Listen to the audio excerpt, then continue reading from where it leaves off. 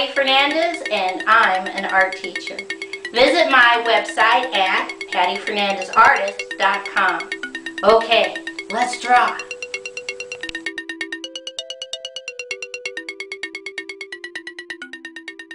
Today's project is let's draw raining tacos. I take one finger up here at the top on the left and I put a dot.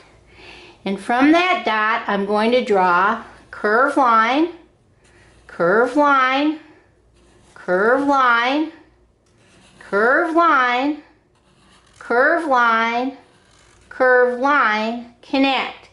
Next, I come right about here and I'm going to do what we call an overlap, and I draw curved line, curved line, curved line, curved line, connect. And right next to that, I'm going to put a dot and I'm going to draw curved line, curved line, curved line, curved line, curved line, curved line. I come inside and I put a little dotted line inside all of my curved lines. Now this is just adding an extra detail to my drawing, okay? Now, keep going, and keep going. Now today's drawing is going to be a lot of repeated images and patterns. So when we come across one, I'll say so. Okay? Next, I come straight down and I draw a straight diagonal line. Come back to this section on the left and draw a curved line up, over, connect. I draw, excuse me, a wavy line, curved line. Wavy line, curved line, wavy line, curved line. I come inside the space and I just add some dots. I come over here on the right hand side and I draw a straight diagonal line. Come back to the top and draw a big curved line up, over, connect.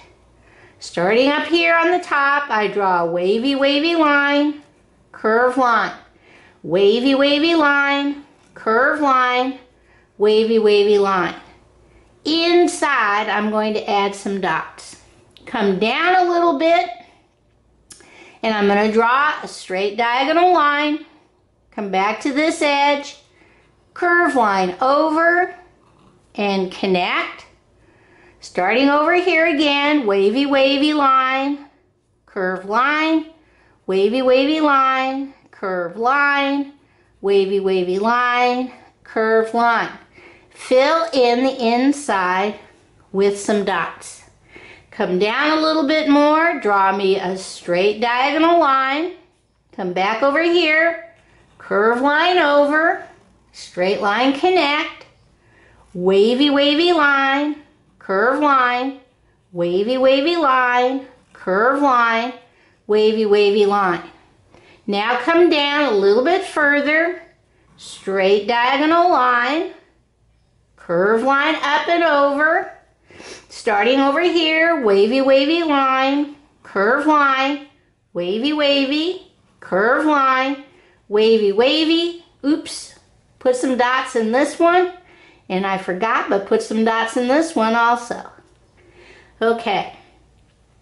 I come back down here on the left, draw my straight diagonal line, curved line up, over, connect, wavy line, curved line, wavy, curved line, wavy, curved line, put some dots inside. Now, everybody's going to end up with a different amount. I think I'm going to fit one more here. Straight diagonal line, curved line up, over, down, connect, wavy line, curved line, wavy, curved line, wavy line. Inside, I'm going to add some dots. Okay. Now, I come back over here and add a slant. I put a dot and I draw a curved line down, up, connect.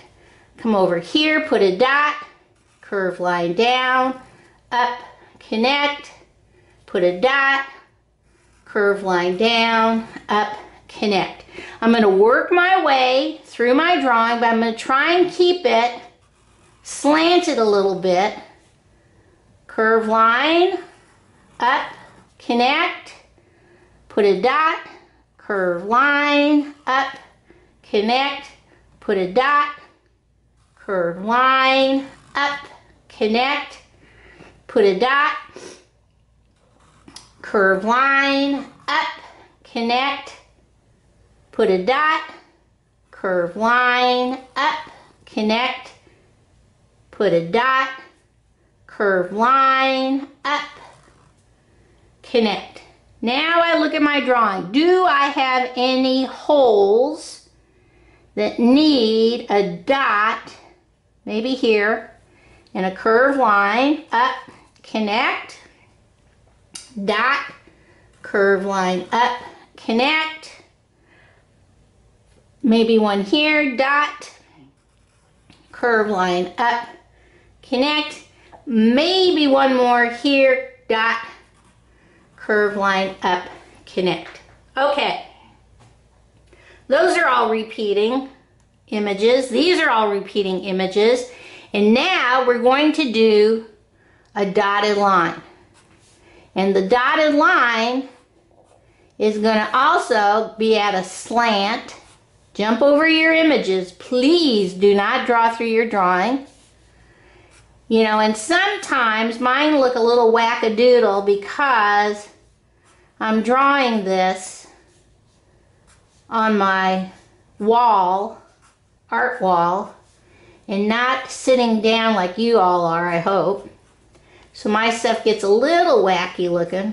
But basically we want a dotted line all the way down and all the way over. Take your time, makes a difference on how good your drawing ends up. Okay?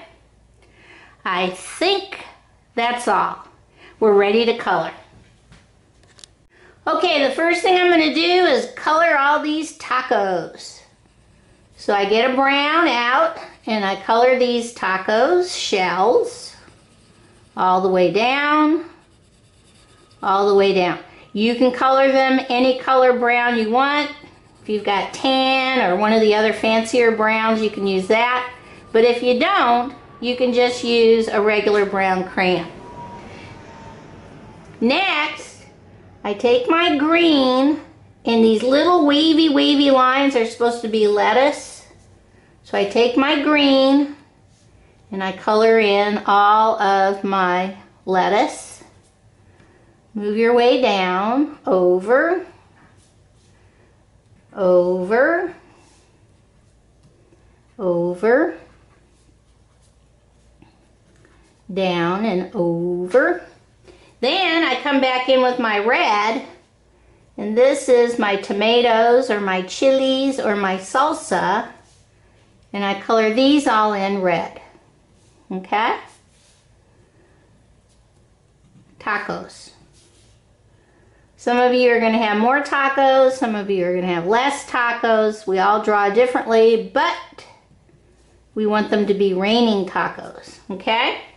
So with that in mind, I'm going to take my blue and I'm going to color my raindrops a dark blue. Okay, and you can use any blue you want, but I'm using this one, your standard blue. You'll color this in better, like make it nice and neat.